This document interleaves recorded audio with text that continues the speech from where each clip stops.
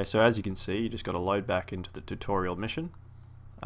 Basically, what we're going to do is we're going to set up some very simple DAC zones.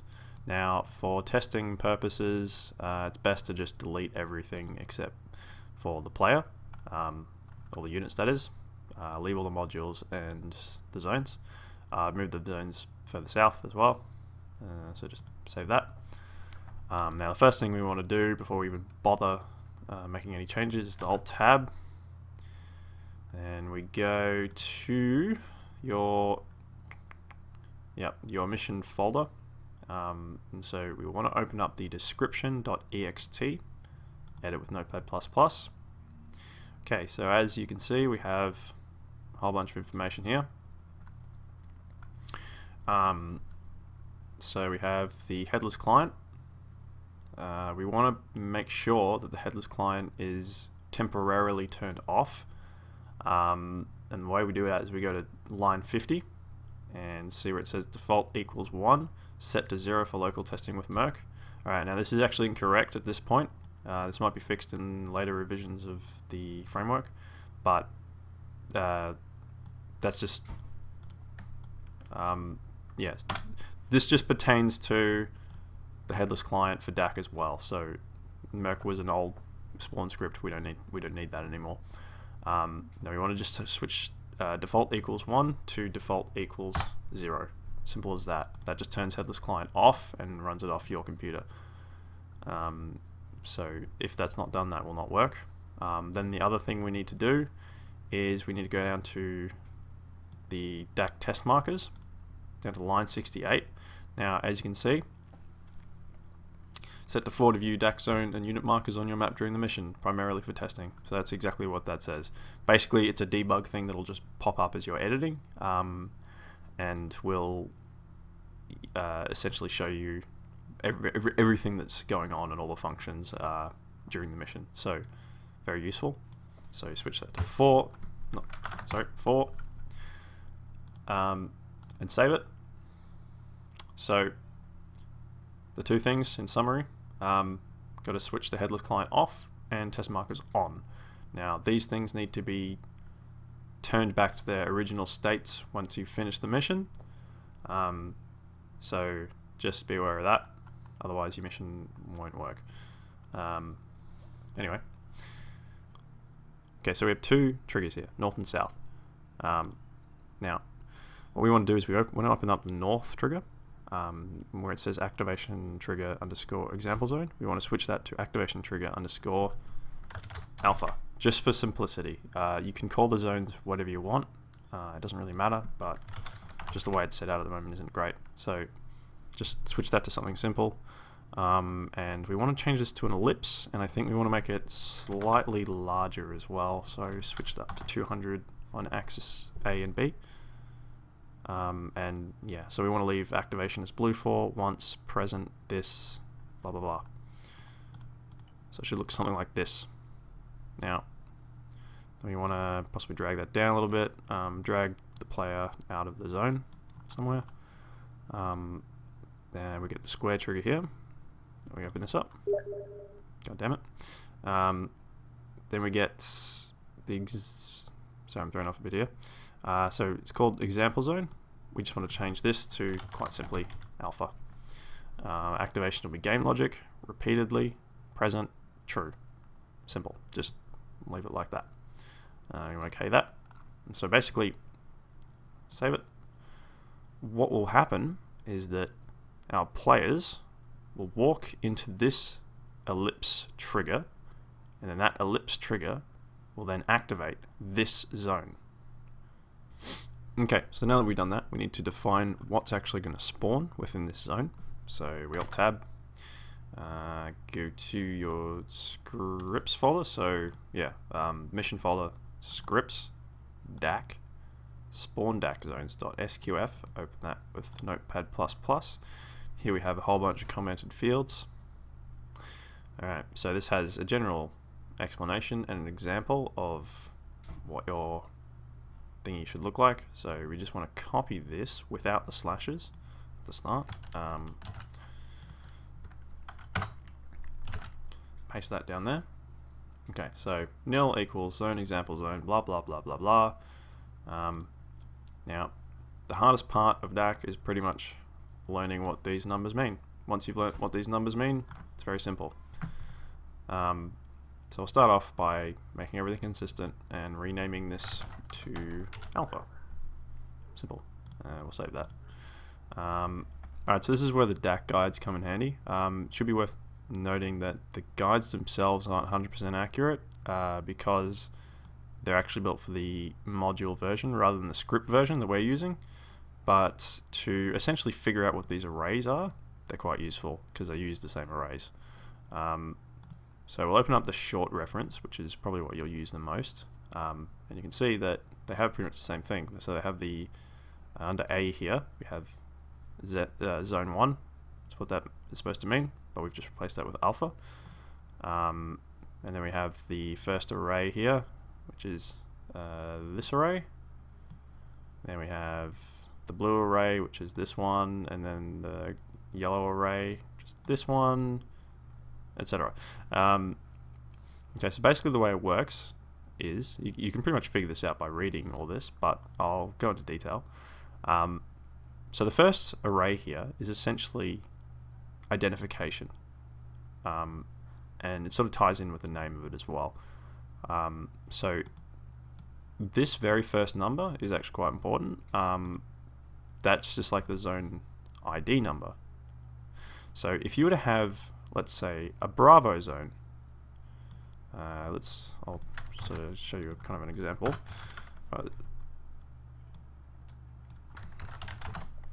So we have a Bravo zone here.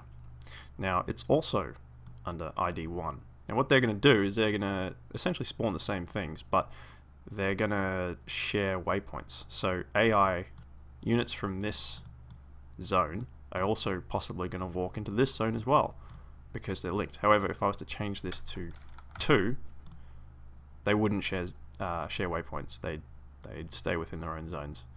So I'll just delete that for now. The second number, that refers to whether the zone is active from the start of the mission or whether it is triggered by a trigger in the mission. So I normally just leave this on 1, however there are certain reasons that you might want it to start at the very start, so you just turn that to 0. But we'll leave that as 1 for now. The third number is something that I've never used before, so I don't really care. Now the second array here, that refers to infantry. So basically all infantry that are spawning in the zone. Now this doesn't seem 100% accurate, I might be wrong. I would recommend changing this final 10 number to 60, as well as here as well. So I'll explain why in a second. So these numbers essentially reference another script within DAC, which is in another folder at the moment, but it's still in the new mission folder. So what it's doing is it's spawning 4 groups of infantry at size 1, and then it's giving each of those groups 10 waypoints. Now there's actually 60 waypoints inside the group, so it essentially gives 10 of those 60 waypoints to each of those 4 groups. So you want to make sure there's plenty of waypoints available for them to choose from. So this array refers purely to infantry, and so the way the second number is calculated as well is that so it's done in sizes. So hold on a sec. Okay, so I found this reference here. This isn't too hard to find. So this isn't generating 1 unit in each of the 4 groups. It's actually generating 2 to 4 units in each group. So the 1 is just a reference, as we can see here. Hold on, I'll expand this. So yeah, the 1 equals 2 to 4 units. However, if we were to change that to 2, it would be 2 to 6 units. Or if we were to go up to 3, that would be 2 to 9 units. Or if we want to be really ballsy, we switch that up to 4, and we got 2 to 12 units. So there's actually quite a lot of AI being spawned there. So yeah, switch that back to 1. So this third array here, that refers to wheeled vehicles, so that's things like trucks and technicals and stuff like that. So it works pretty much the same. Yeah, so it's exactly the same. And then tracked vehicles, very similar. You would just put pretty much the same kind of deal with this bracket. And then this last array is for helicopters or camps, but I'll go into those later. So yeah, the infantry array is pretty much the one you're going to use the most. Okay, so then we have the final array here. This sort of identifies, sorry, this is more about behaviors and what kind of units are spawning.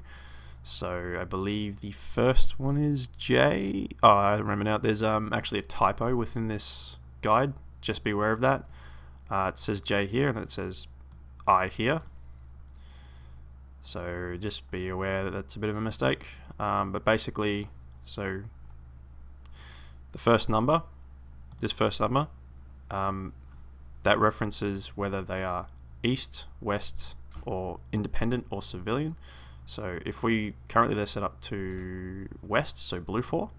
However, if we wanted them to be op 4, switch them to 0. If we wanted them to be independent, we switch them to 2. If we want them to be civilians, 3. Leave it as blue 4 for now. Then we have unit configuration of the zone. So basically that's what faction they are. So I believe currently they're set to NATO, which is 4. And then there's other ones like, and you just switch the number around for whatever is referenced in the config, which I'll find now actually.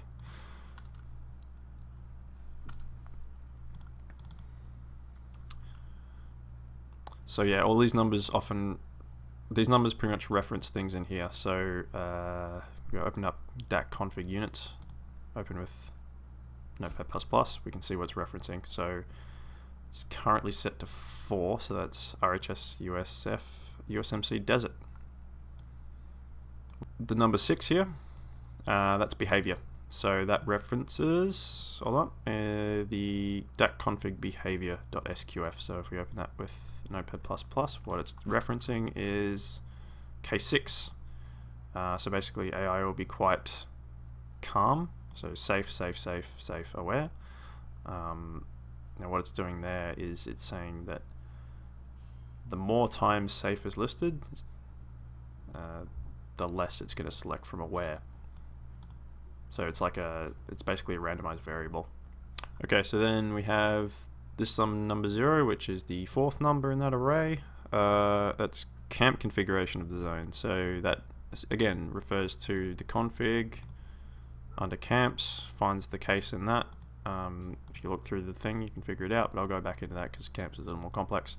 Waypoint configuration of the zone. I actually never used that before, so I just leave it. Let's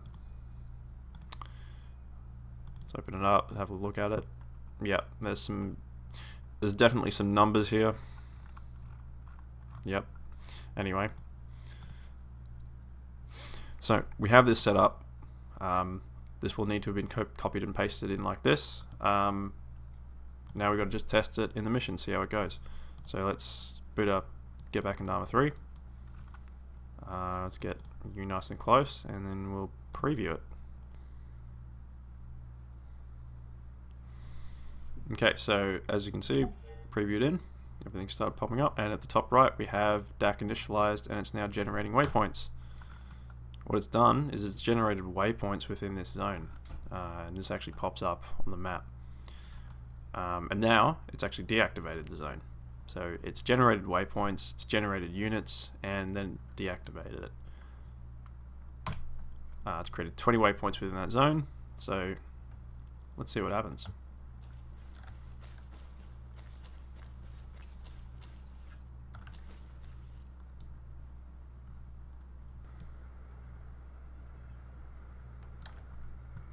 So, as you can see, got these dudes. Let's compress time.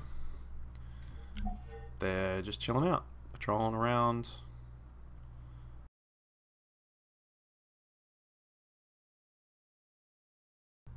Okay, so let's say we want to do some kind of like reinforcement type deal with enemies coming from one point and then going to another. So how do we do that? How do we get AI to completely leave one zone and move to another one?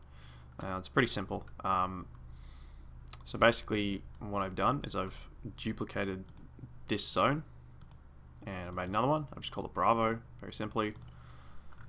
And then I went Alt-Tab, open up the spawn DAC zones.sqf.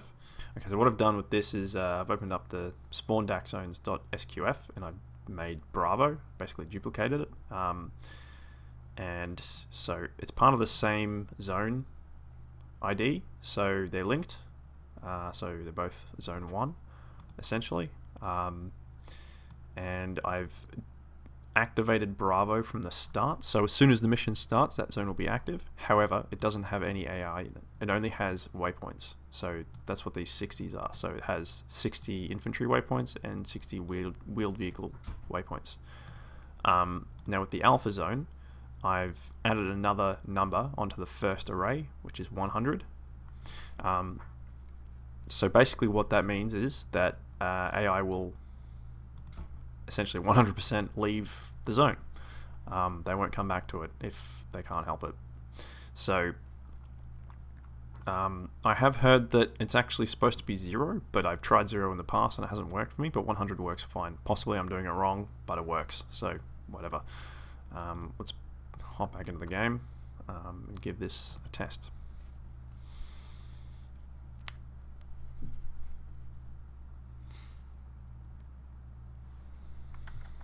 Okay, so as you can see, DAC initializing. Now I've got this multicolored zone here. This is Bravo, so it's just spawning waypoints. They're linked. They'll be deactivated soon. Actually, that is to say, Alpha will deactivate. Bravo will not deactivate. Bravo is always activated. It just has nothing in it.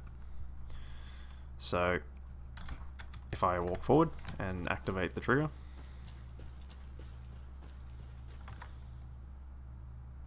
I'll compress time as well. Yep, here we go. So they are now leaving their zone and they will not come back to that if they can't help it.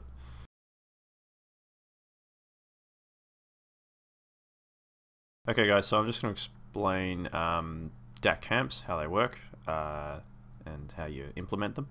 So what I've done is I've taken the first zone, I've removed the 100 number from there, so AI will stay in that zone.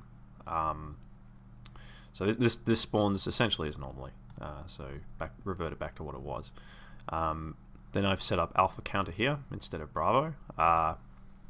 So this is relatively normal, except for the fact that the 5th array has a much larger field in it. So it's kind of annoyingly hard to find the documentation for this, but it is here.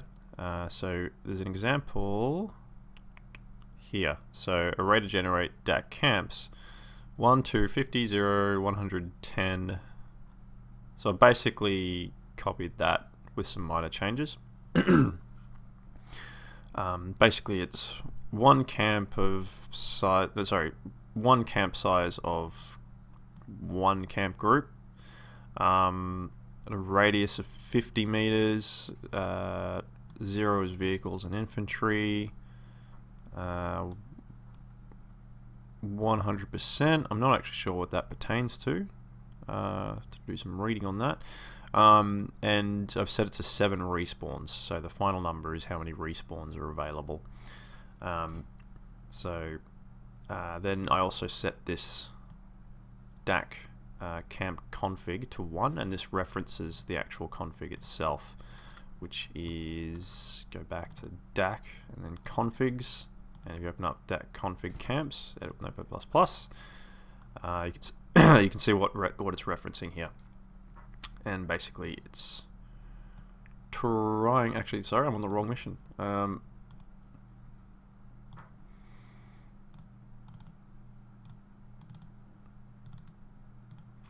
Yeah, so here's what it's trying to reference. It's trying to reference case 1 here, and it's basically got some bunkers with a flag on it, and some ammo boxes as well. And then these numbers here are the positions for that. So if you change those numbers around, it'll change the position when it spawns. And then we have some static weapon emplacements here. They're all mortars at the moment. I normally change this because if AI mortars see enemies, they'll basically just pummel them until they're dead. So it's a little overpowered. So I often change them to static weapons or something like that, or I just remove them. So that's what it references. If I open up ArmA 3, I'll show you what I've done. Basically left that as normal, except I've renamed this trigger to alpha counter. And I've moved myself and the trigger way out. There's a reason for this, which I will go into in a bit, but I'll show you how this works. So basically, a camp is going to be generated in this zone and not much else. And then up here, this is the alpha zone, so that's where all the infantry are going to spawn as they did before. So I'll just preview that.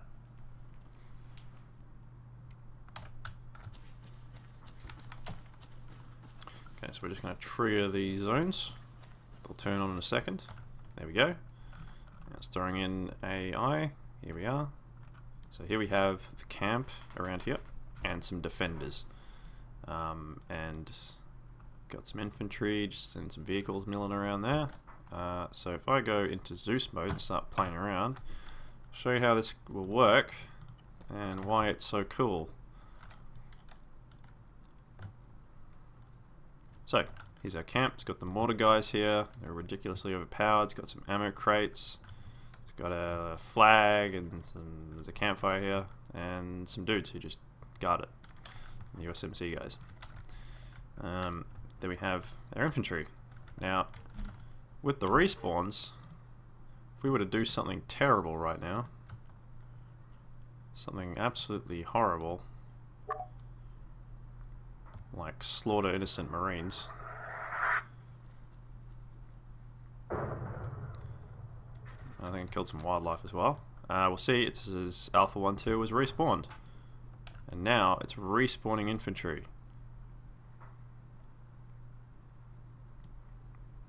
And basically what they're gonna do, yep, there we go. Basically what they're gonna do is go back to the original waypoints and resume what they were doing. So these guys are slowly walking off. We still have the defenders sitting around. So basically what's going to happen is, see, now it's reduced the amount of respawns left. So these guys are now walking into this zone here. So what this does is it essentially caps the amount of AI that we have in a zone. So if you want, like, one of my biggest issues is when you have a lot of downtime between objectives. You know, you've gone to a zone, you've wiped out all the enemies, there's not much else to do, you're sort of sitting around.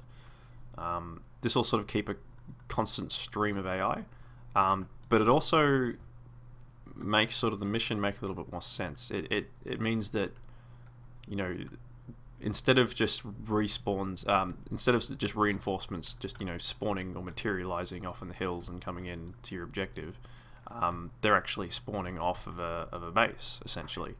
And that's a base that can be destroyed. Okay, so the reason I put myself way out here is because if I get too close to this zone, and that this variable can be changed, it will cut off the respawns. So it essentially has an impact on gameplay itself. And once all these defenders are killed, that camp will be wiped out. So if I was to start killing these, actually it doesn't even matter because the camp has already turned itself off. But I've essentially just destroyed the camp. Nothing else can respawn there. However, once the camp has also run out of reinforcements, the defenders will actually leave their spots and join the other zone. So it's a really, really good system to use this. I did have problems in a mission when AI was sort of spawning just kind of like in plain view. That kind of kills people's immersion and is a bit unfair if AI sort of just pop up and start shooting people out of, you know, out of nowhere. So you might want to do some work just trying to hide these in places, but you can just sort of have them spawn randomly in a sort of large zone which is not a bad way of doing it. But yeah, they're a good system. Really recommend it. Very simple to use. Very good on server performance because we're not throwing in extra AI. We're only using what's essentially been killed. Yeah, recommend it.